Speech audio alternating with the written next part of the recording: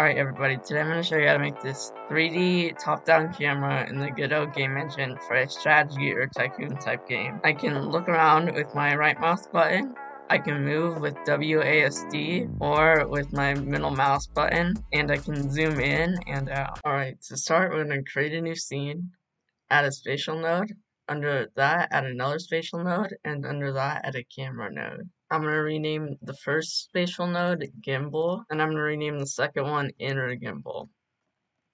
Next, I'm going to set the camera's translation to 6 on the Y and 14 on the Z, and I'm going to set the X rotation to -15. In our gimbal, we're going to create a new script. So first we need to get our child node. So write onReadyVar camera equals $inner gimbal / camera, and onReadyVar inner gimbal equals $inner gimbal. Next, I'm going to export 3 variables, one called max zoom, which I'm going to set to 3.0, and min zoom, which I'm going to set to 0.5, and zoom speed, which I'm going to set to 0.08. After that, I'm going to create a variable called zoom and set that to 1.5. After that, I'm going to export 4 variables, speed, which I set to 0.3, drag speed, which I set to 0.005, acceleration, which I set to 0.08, and mouse sensitivity, which I set to 0.005. Next, I'm going to create a vector3 variable called move. Next, I want to go into project settings, and input map, and I want to define these inputs. First, we want to define an input called rotate_cam,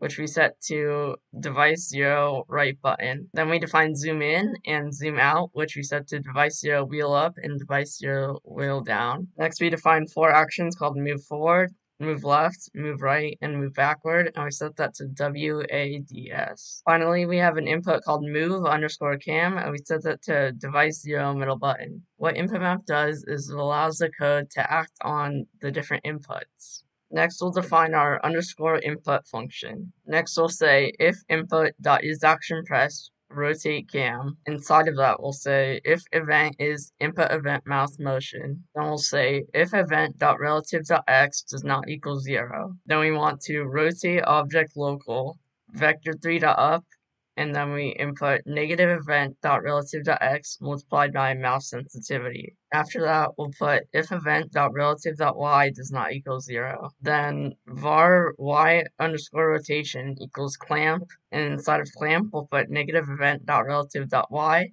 -30 and 30. Next, we'll say inner gimbal.rotate object local vector3.right, y rotation multiplied by mouse sensitivity. What this does is basically rotates the first gimbal on the x-axis and rotate the inner gimbal on the y-axis. If we did not do this, we could get a weird case like this, where the camera is now sideways.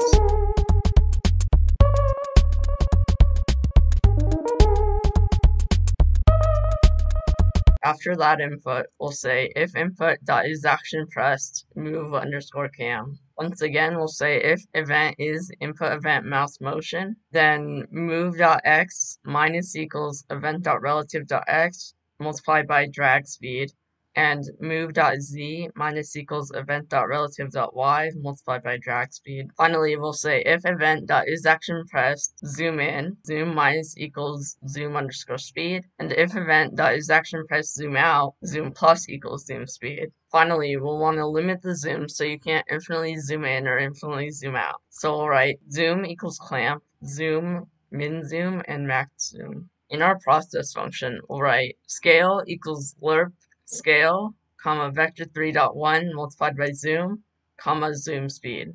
Also, we'll need to clamp the rotation so you can't look under the map.